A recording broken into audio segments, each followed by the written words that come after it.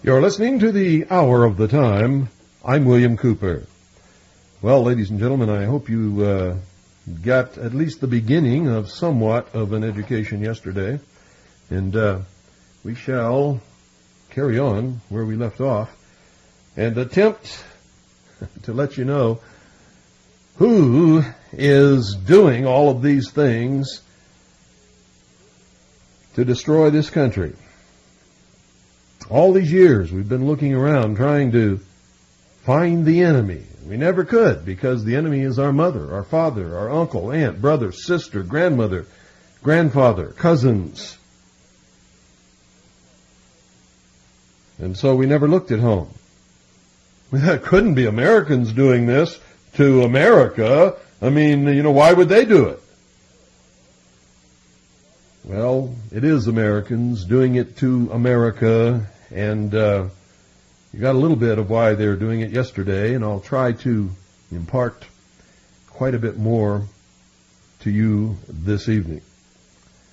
It's important that you know these things. Make sure that you have pen and paper by your side and that you are prepared to take notes. I'll be right back after this very short pause.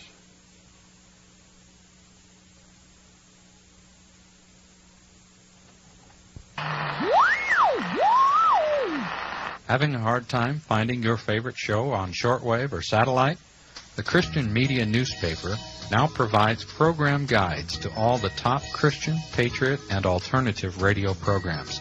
4 times a year, they print an updated shortwave and satellite program guide. Christian Media is $20 per year and includes news and interviews on Christian books, video, music, and broadcasting. Subscribe now and receive a free Christian music compact disc with your paid order. To subscribe to Christian Media or receive more information, call 520-333-4578. Once again, to subscribe to Christian Media or receive more information, call 520-333-4578. That's 520-333-4578. Call now.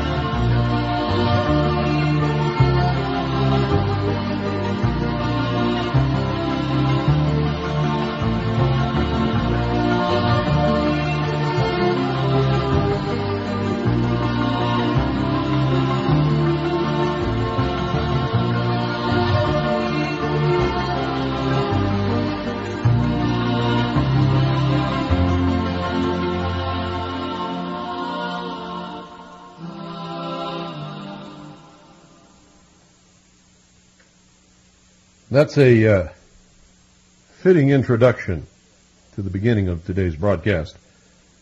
Alice A. Bailey is well known to anyone who has even only a slight knowledge of what's known as the New Age movement. She has been called the New Age Queen. Indeed, she is the key figure of this century in disclosing details of the plan to institute on earth the rule of the so-called Masters of Wisdom.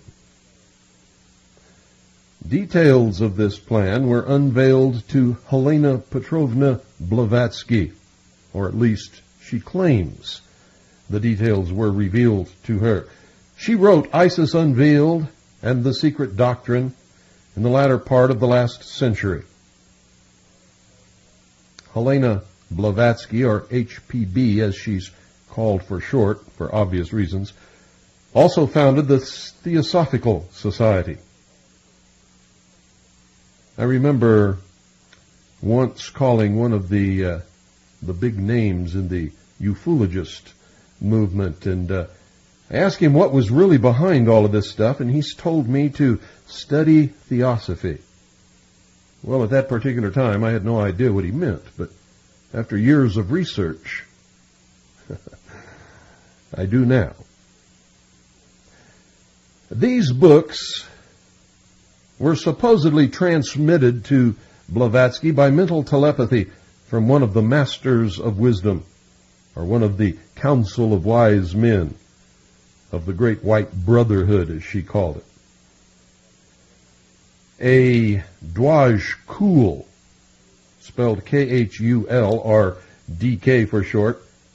This is the same Dwaj Kul masquerading as a master who gave Alice A. Bailey her revelations in this century. And I'm going to tell you quite a bit more about Helena Petrovna Blavatsky and Dwaj Kul as we go along here. Well, maybe not quite a bit more, but at least a little bit more.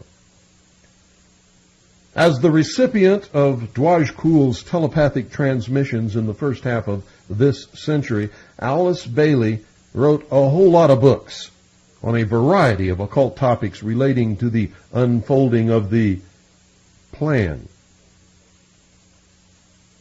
A key part of this plan calls for establishing a new world religion, which is to be based on the mystery religions of ancient Babylon, Egypt, Greece, Rome, and other pagan nations of the past.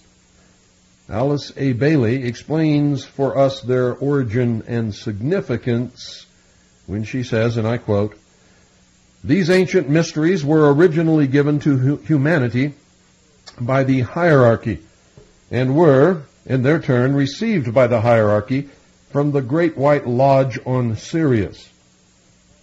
They contain the clue to the evolutionary process, hidden in number and words. They veil the secret of man's origin and destiny. That's from Alice A. Bailey, The Rays and the Initiations, New York, Lucis Publishing Company, 1955, page 330. And can also be found in a compilation of selections from her works called Ponder on This, New York, Lucis Publishing Company, 1980, page 15. Now we're going to look at the New Age concepts of the hierarchy. And yes, you read it right, a Masonic lodge on the star Sirius. And when you peruse the references that I give you, you're going to read an awful lot of this stuff. But let's get a better understanding of something that's going to play a major role in the coming New Age world religion, the mysteries, or mystery religions. I've covered it extensively on this broadcast, hours and hours and hours and hours. And I've given you extensive bibliographies, and I'm going to give you more. Mystery religions are defined by the New Columbia Encyclopedia, 4th edition, as, quote, in Greek and Roman religion, some important secret cults. Although the mystic rites were kept secret, it was known that they required elaborate initiations, including accepting occult knowledge and acting out a sacred drama. Since the mystery deities were associated primarily with fertility, many scholars believe that these cults were based on unrecorded primitive fertility rites, end quote. Now, of course, Lucifer's true goal regarding what Bailey has hinted at is man's destiny, of course, according to the Bible, is to enslave him in his one-world religion and his visible or externalized kingdom on the earth, which will restore to mankind these mysteries, including their sacred drama. To some people, talking about Satan as if he actually existed is a sign of mental retardation. And I have to tell you that these people who believe these things do not believe in Satan.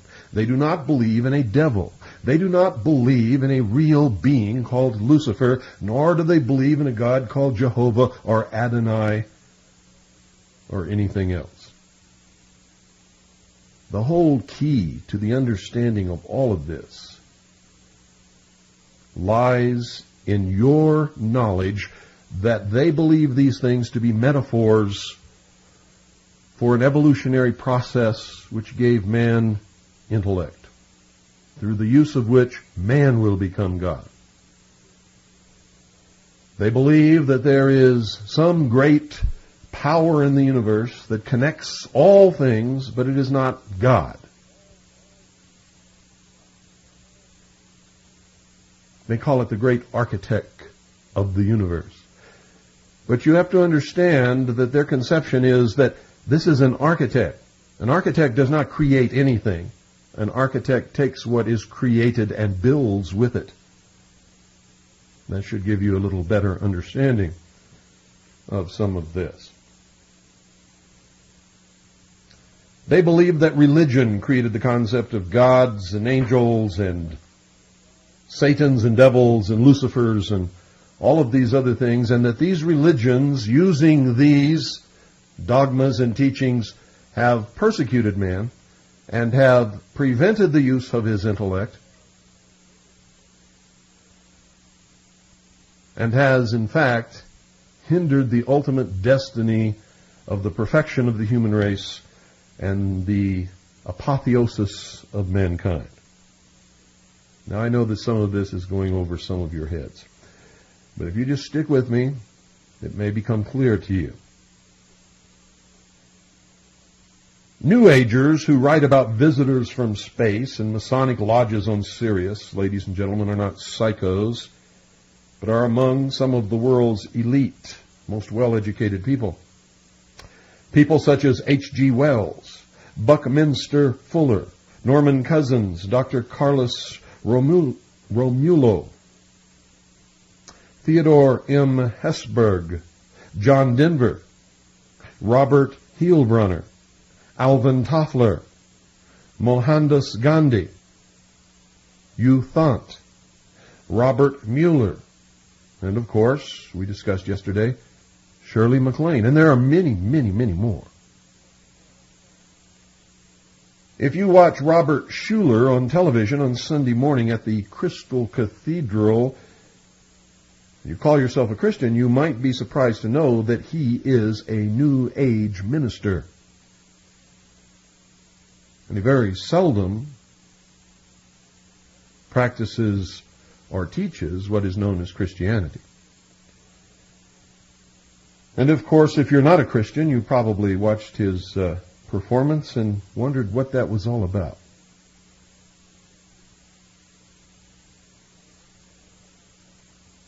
These people are not exactly street people. Some of them are terribly influential and very rich. Why are they involved in all of this? Their strange beliefs put them in agreement with hundreds of millions of others in the New Age and in some of the Eastern religions of the world. They believe that man is about to experience a new step in evolution as a new higher life form. He will need a new religious system in which to express this next stage on his way to godhood. And to accomplish this, Eastern and Western religions are converging. All these ecumenical councils and getting together of the different denominations and major religions of the world are blending them closer together until eventually there will only be one world religion. And you will either fit into that world religion or you will simply be eliminated.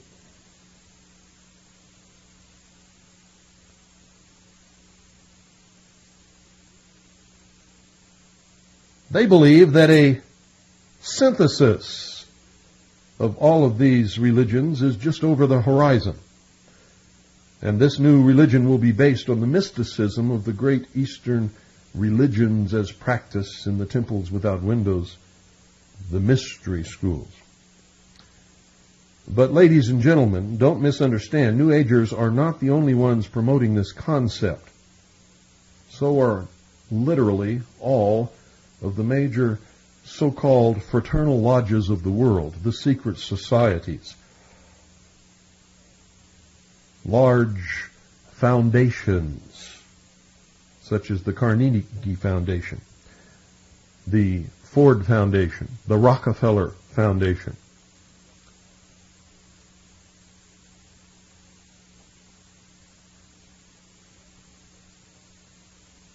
Henry Clausen, the former sovereign grand commander of the Supreme Council, 33rd degree, which is the mother council of world Freemasonry, is one who has also proclaimed this idea.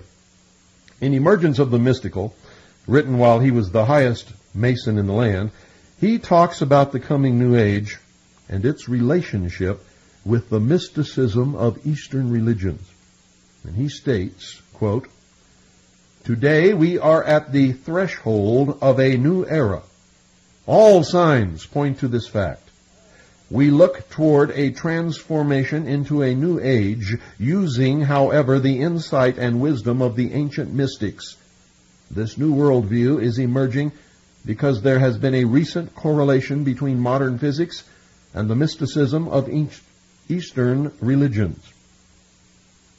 And that's from Henry C. Clausen, Emergence of the Mystical, the Supreme Council, 33rd degree, Ancient and Accepted Scottish Rite of Freemasonry, Southern Jurisdiction, 1981, page 19. So before we continue, since this is such an important part of his dogma and of this whole phenomenon altogether, let's make sure that you understand exactly what this term mysticism means. And according to the New Columbia Encyclopedia, mysticism is, quote, the practice of magic, occultism, or the esoteric. Included in the mystic tradition were the Hermetic philosophers and the alchemists, end quote. A mystic is, quote, one who practices mysticism, in effect magic, occultism, witchcraft, end quote. Now don't get hung up on all of these things, because I'm going to tell you that what you believe that these words mean is not necessarily their meaning at all. For instance, magic is the art of illusion. Plain and simple. It's as clear as that. Magic is the art of illusion.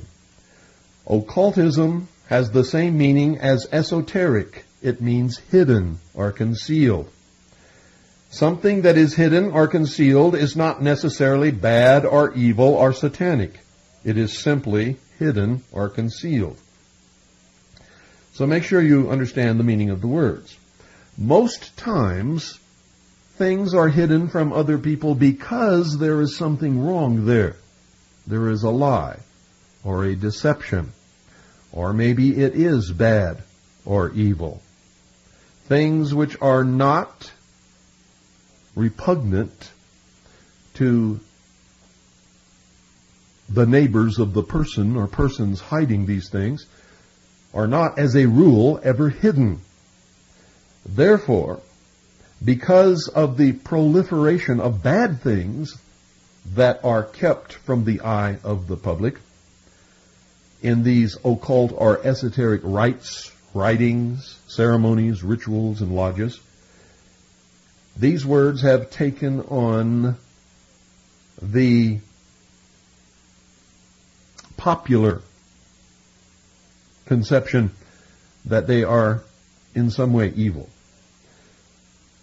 But let me tell you this again. Magic simply means the art of illusion. Occultism or the esoteric both mean hidden or concealed. If something is occult, it is hidden from the everyday, normal society that goes on around it. The same with esoteric. Esoteric means within or hidden underneath.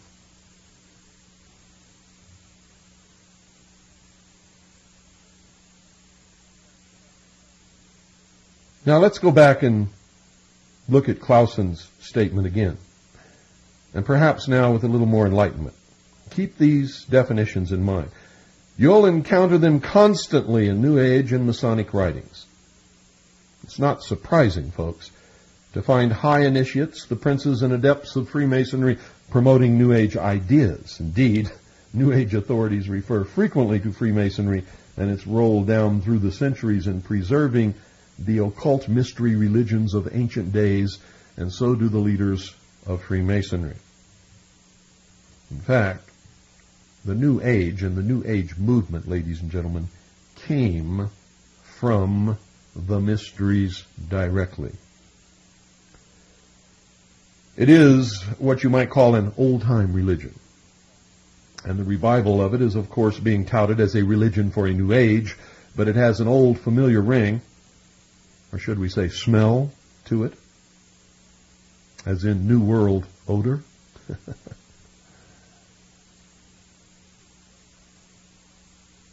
The New Age, in fact, is not new at all. What is happening now and what is rearing its head as the New Age movement is nothing more or less than the exact same occult practices that reared its head in the 1930s during the Nazi Party's rise to power. In fact, they were responsible for that emergence of that particular New Age. And Hitler spoke of it quite often.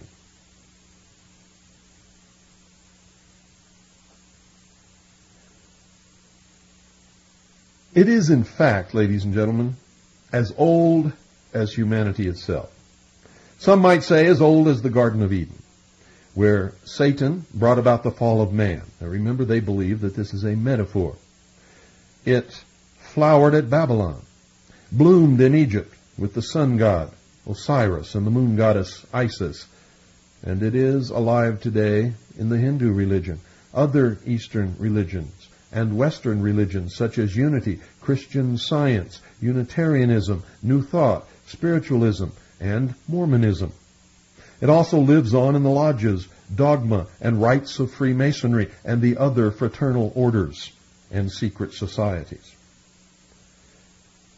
Now, make no mistake about this, I am not making judgments on any of this. I am a true constitutionist. I believe that you have the right to worship at the altar of your choice, the God of your choice, in this country, and for us all to have that freedom and not be persecuted because of our religion or any other one of a myriad of things in our personal lives. I'm willing to fight for that right. What I don't like about all of this, ladies and gentlemen, and the reason that I must reveal it and expose it, are the lies and deceptions that accompany it, that are destroying the very best things that humanity has ever wrought upon this earth, and the ultimate achievement of all of mankind, which was granting to the common man and woman freedom,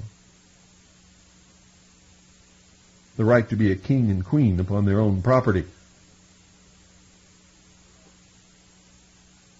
And until this nation was created, that had never happened before in the history of the entire world.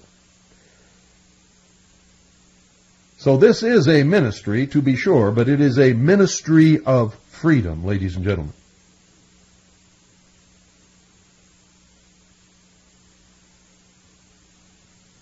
Now, I'm sure that very few Masons have realized that they were being initiated into an organization which, in spite of its recent public relations pronouncements to the contrary, considers itself the present-day embodiment of these mystery religions.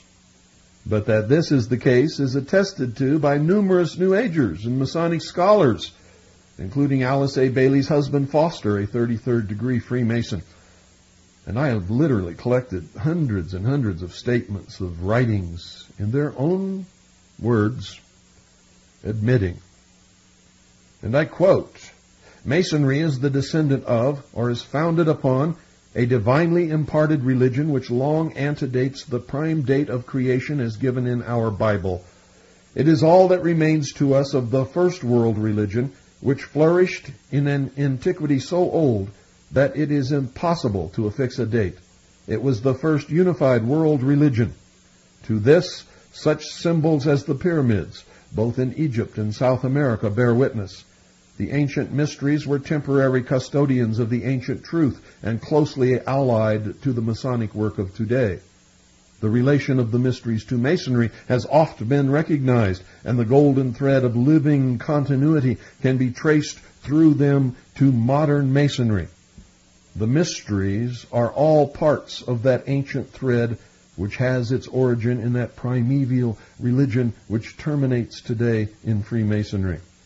That's from Foster Bailey, The Spirit of Masonry, Kent, England, Lucis Press Limited, 1957, pages 30 through 32.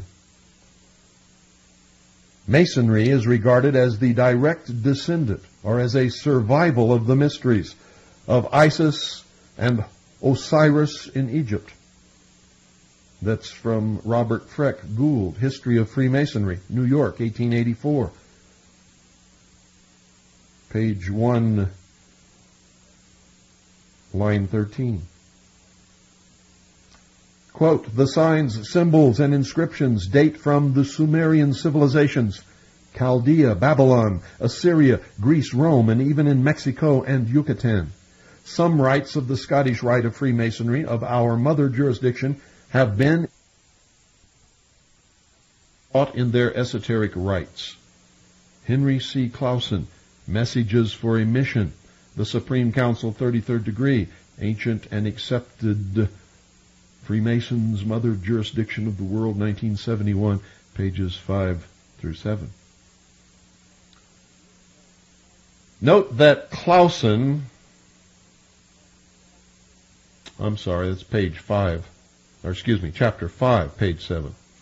Note that Clausen, when he was the highest Mason in the land, stated unequivocally that, quote, we teach the same grand truths, the same sublime philosophies, as those adepts of the ancient mysteries taught in their esoteric rites, end quote.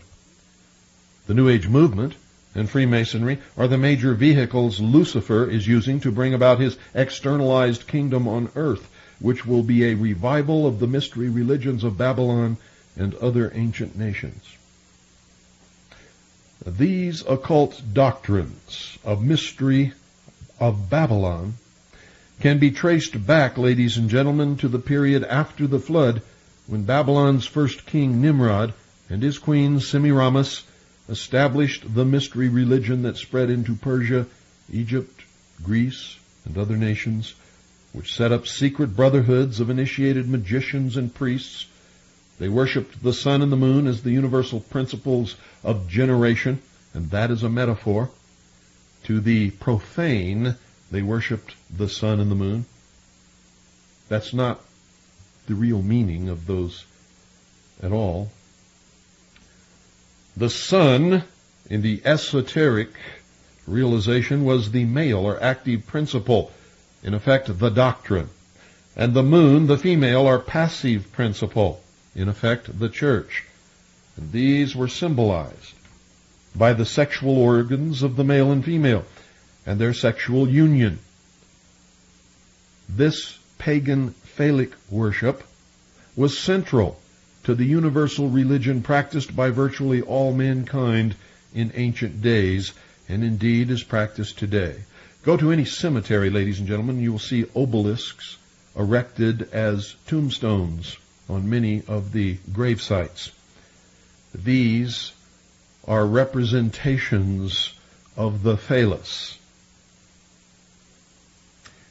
They represent the generative force, the force of the energy of the sun, the symbol of God's magnificence and power in the universe.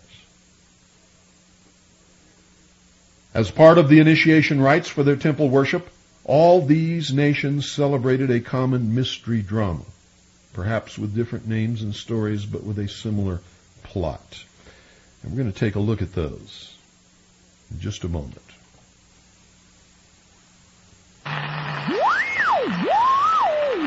Having a hard time finding your favorite show on shortwave or satellite? The Christian Media newspaper now provides program guides to all the top Christian, patriot, and alternative radio programs. 4 times a year, they print an updated shortwave and satellite program guide.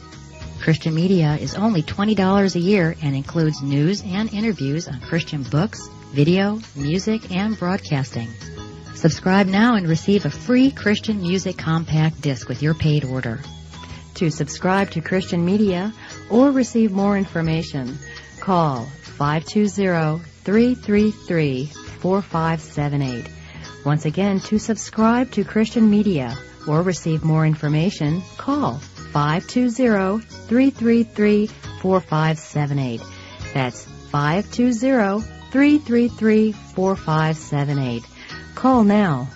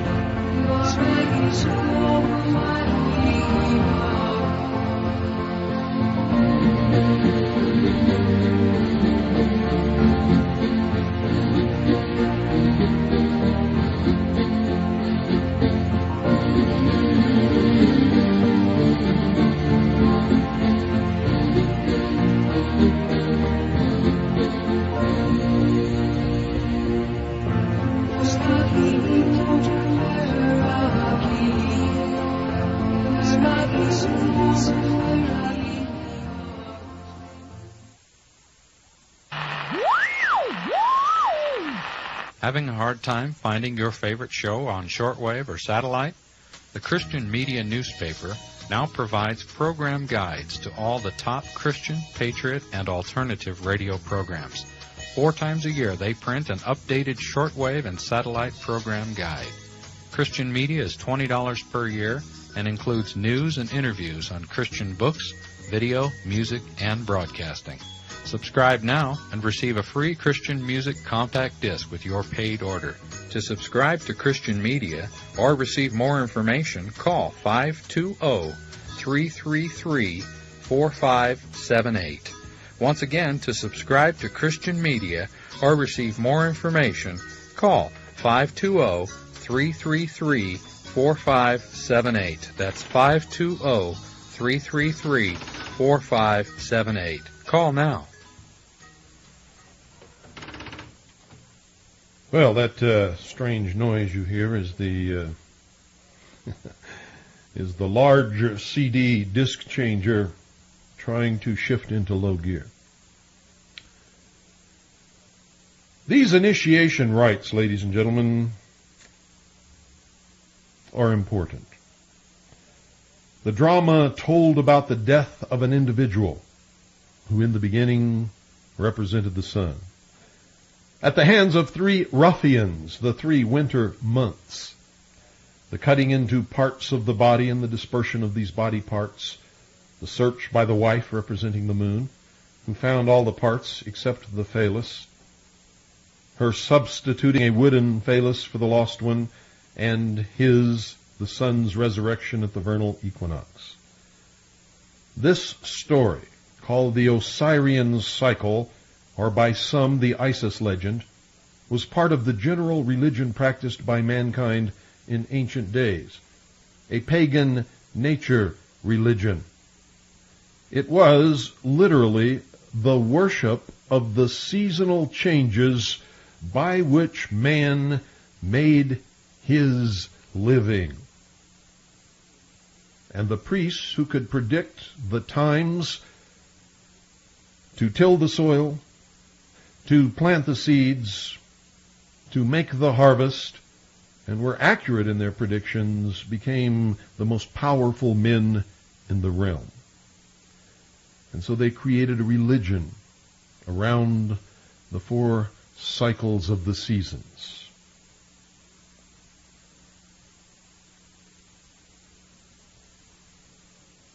To the profane or the common man, it was the worship of the sun, moon, and the starry sky.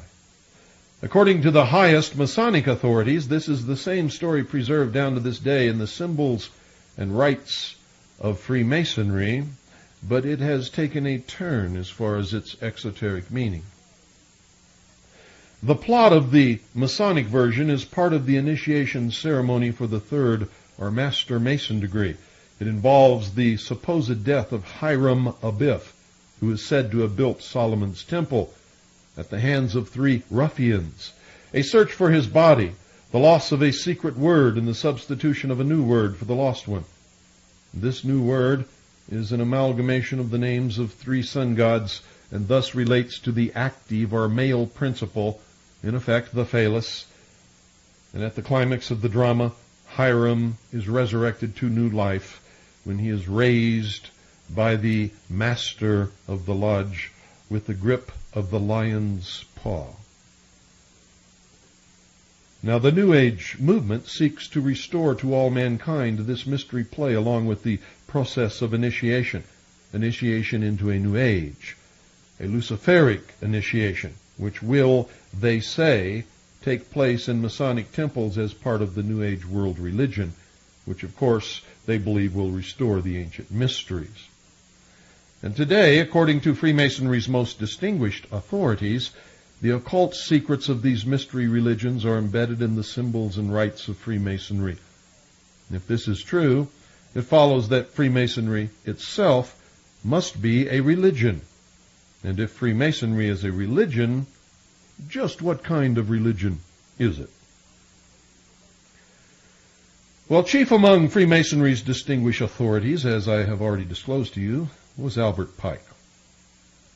Before looking at what Pike said about this, we should point out that despite what Masonic leaders claim today, that Pike is just one of many Masonic writers of the past and deserves no special attention, the truth is that Pike was and still is Scottish Rite Masonry's highest authority.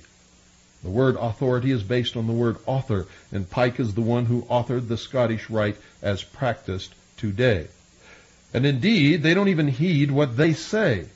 They claim Pike is just one of many Masonic writers of the past and deserves no special attention, yet he is the only Freemason who has ever rated the high honor of being entombed in the house of the Temple of the 33rd degree of the Supreme Council of the 33rd degree in Washington, D.C., just like V.I. Lenin was entombed in the walls of the Kremlin. And just like V.I. Lenin wasn't anybody important, just one of a few Russian writers of the past that deserves no special attention. Pike is right up there with Lenin. Oh, they don't like me at all. That's why President Clinton called me the most dangerous radio host in America. I'm not afraid of anyone, not afraid of anything, and I'll tell you the truth whether you want to hear it or not. And the truth is the most dangerous weapon to people who live in lies that can ever be wielded against them. They would much rather get rid of the truth than something called an assault weapon.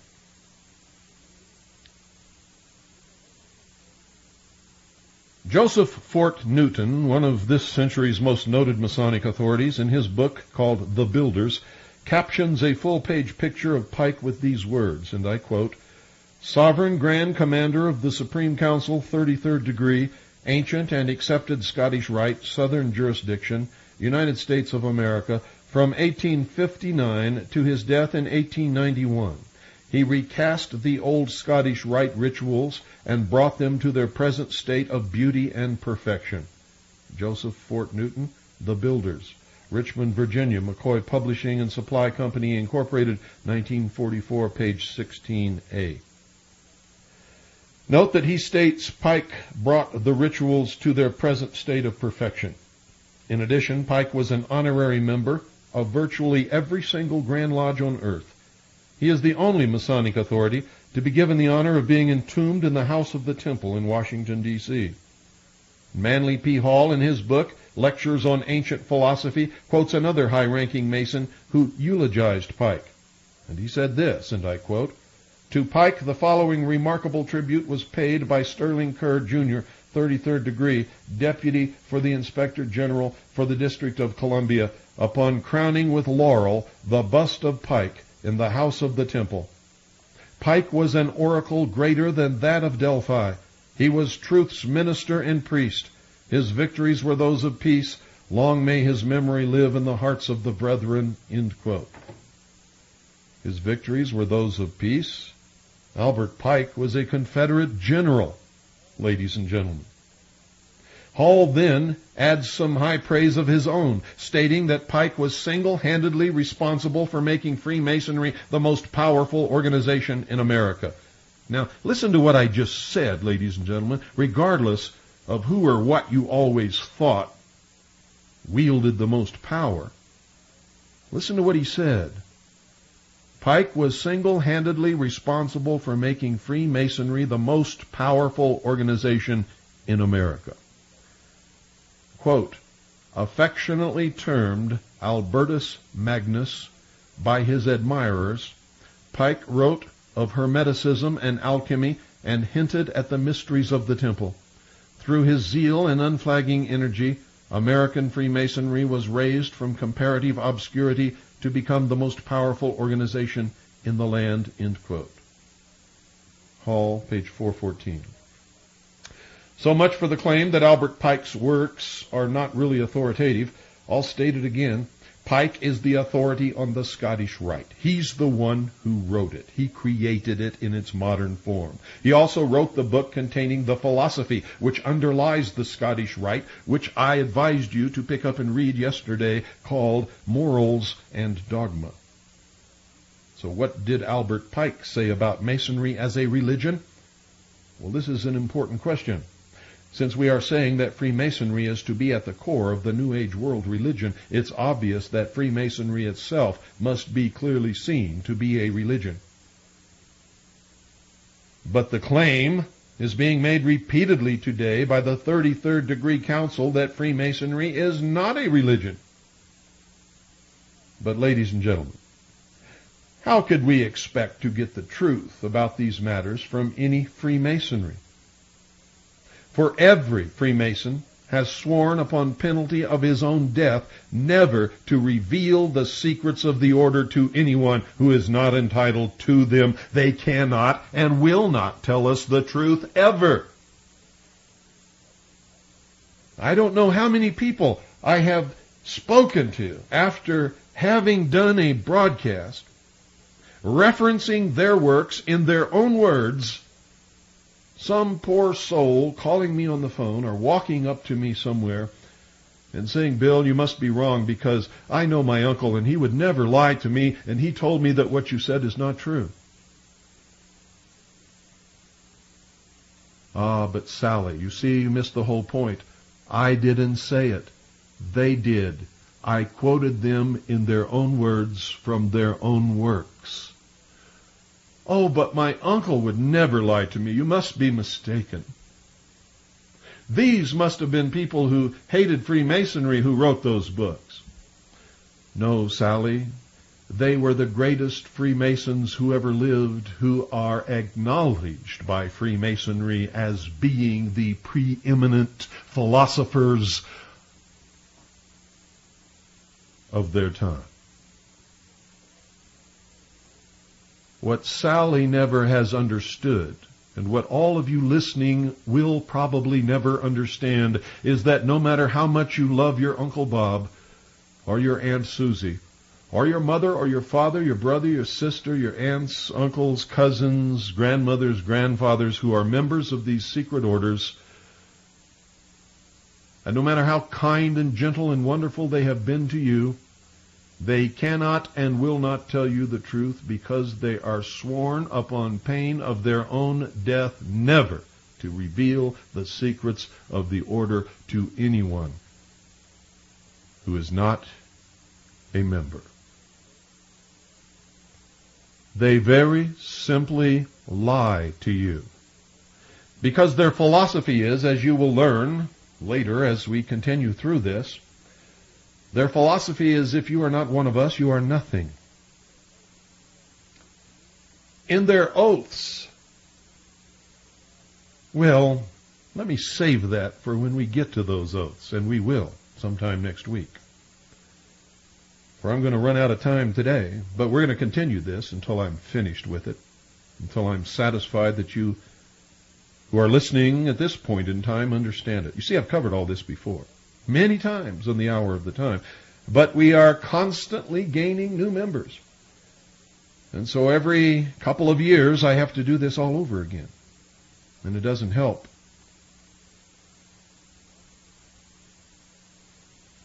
If you're not paying attention.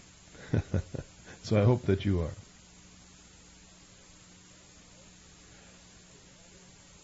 Most Freemasons, ladies and gentlemen, will loudly deny their brotherhood as a religion. This is especially true of Freemasons who profess to be Christians. To settle the question, let's look at what Masonry's highest authorities state about this issue. In Morals and Dogma of the Ancient and Accepted Scottish Rite of Freemasonry, Grand Commander and Prince Adept Albert Pike clearly identifies Freemasonry as an occult religion, the universal religion of all mankind since the beginning of time. He says, quote, "Every Masonic lodge is a temple of religion, and its teachings are instructions in religion," end quote. Now, before looking at what else Pike had to say about Freemasonry as a religion, let's establish the authority of another of these men, Albert G. Mackey. Some Masons respond with something like, well, that's just their opinion anyway. I never heard of these guys before. If they didn't, I got to say that they haven't been in the lodge very much since their initiation.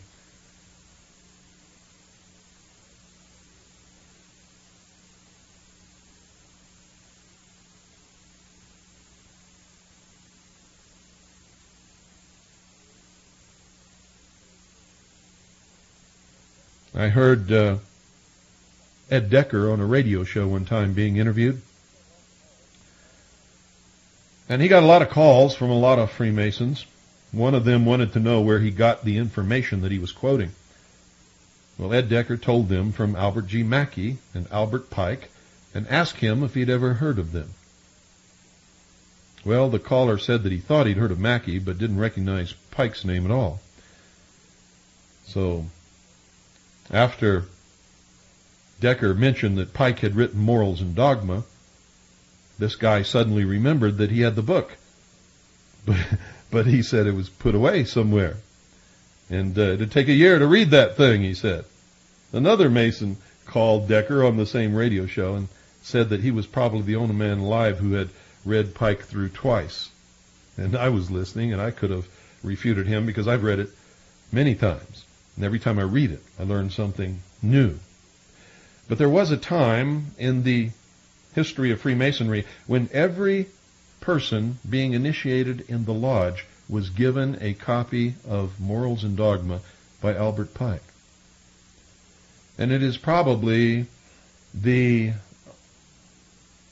easiest Masonic work to obtain by anyone that has ever been written because so many of them were published. These two Masonic writers, Pike and Mackey, over the past 100 years, have been the major authorities recognized worldwide by Freemasonry. However, today, ladies and gentlemen, many rank-and-file Masons say they've never heard of Albert Pike or Albert G. Mackey, which tells me that they've never ventured even close to the library of their local lodge, because they'll find that most of the works contained therein were written by these two people. The typical Mason, if he reads any Masonic materials at all, gets much of his information about Masonry from a section in his Masonic Bible containing questions and answers on Masonry, and that's as far as many of them ever go. And these typical Freemasons, usually of the Blue Lodge, never bother looking further into what the organization believes in the more esoteric areas because, quite frankly, they're not even interested. They could care less. In fact, the introduction to the section of the Masonic Bible called Questions and Answers, 160 questions and answers, pertaining to the symbolism of Masonry and its connections with the Bible, states, quote, "The following questions and answers are intended to convey to the average Mason the information every Mason desires without taking the time to do the research," end quote. The interesting point here, ladies and gentlemen, is that according to the credit line, which is part of the title of the section of the Masonic Bible where this appears, the source for this information is a name most Masons claim they've never heard of. It reads, quote, "compiled from the works of Albert G. Mackey," end quote. So these average Masons who say they've never heard of Mackey, but who accept this section of the Masonic Bible as authoritative, do not even realize that this authority is based primarily on the authority of Albert Mackey. And that brings us to the end of this hour. We will continue this on Monday, ladies and gentlemen. So don't fail to be here at the appointed time when I will take my place at the lectern, and you will take your place at your appointed desk, wherever that may be, with pen and paper in hand. And we shall continue your education into the esoteric truths of the hidden brotherhood in your midst, I might add. Good night, and God bless each and every single one of you.